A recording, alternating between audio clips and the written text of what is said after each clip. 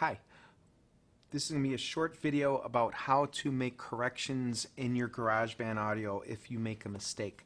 This is what's known in the in recording business as punching in. So this is a recording that I've already made, and we've used it before in the video where I showed you how to make a GarageBand video, and I will just play it once for you, and I'm going to tell you right now when we get over here there's going to be a mistake that I'm going to want to fix.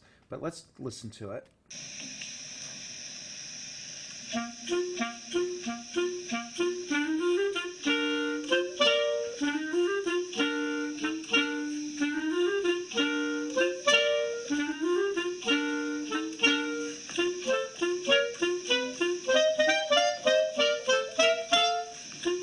Alright, maybe you heard it, maybe not.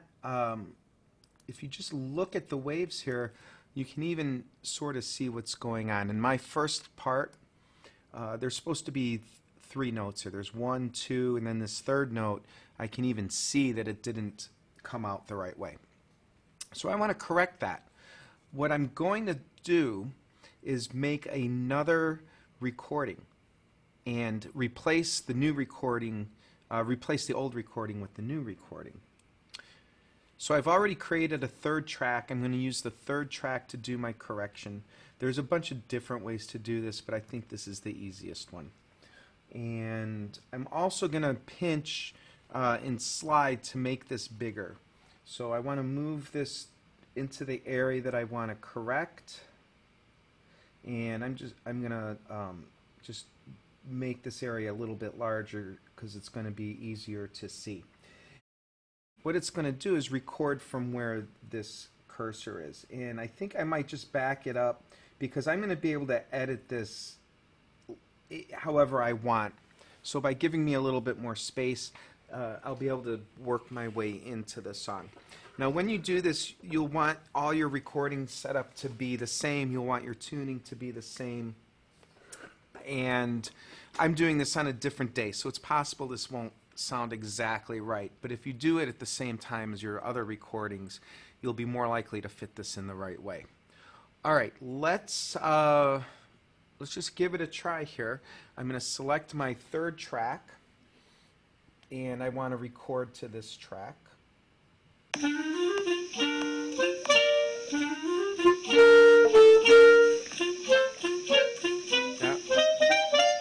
Alright, so it's always a problem if your corrected track is still a mistake, but the nice thing is we're just going to keep doing this over till we get it right.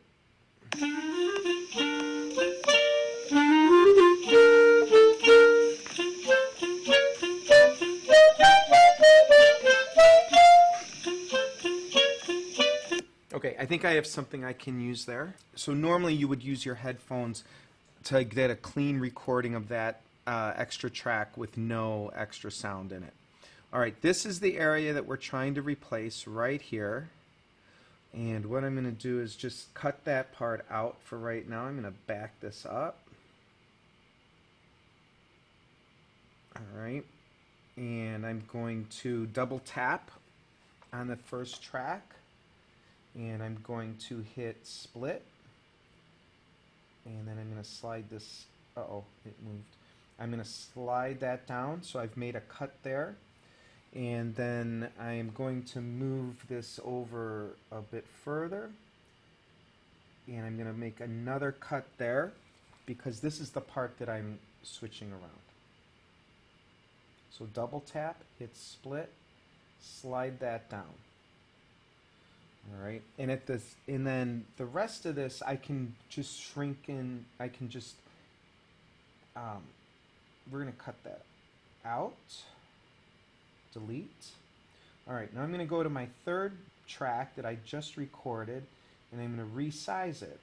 I'm just tapping on it, tapping on the edges, and I'm going to slide it over. So now I've cut out this part and I've replaced it with this part. Let's just hear what it sounds like.